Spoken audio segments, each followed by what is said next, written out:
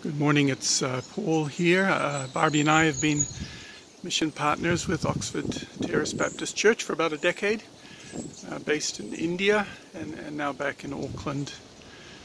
And I've been invited to share in this Lent series.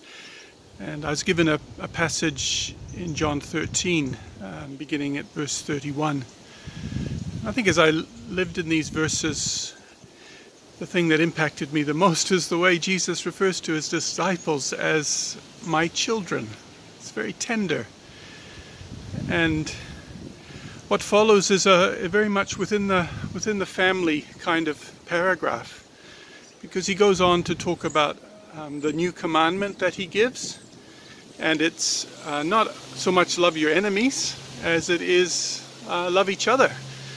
And the newness in the command, it would seem, is not so much the object of the love, each other, that's a natural thing to do, but the brand of the love, to love as Jesus has loved us. And so all kinds of things come to mind, don't they? A love that serves, that is other-centered, a love that sacrifices, doesn't count the cost, a love that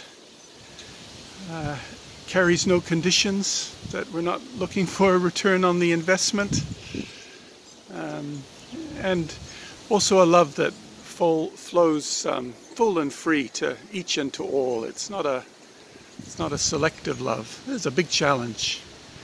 And of course the remarkable thing in the passage is that Jesus then says that if we love like this inside the community, it has impact beyond and outside into other communities where people become sure that we are his. And that's how the love of Jesus spreads beyond us to others. They see something attractive about the way we live together.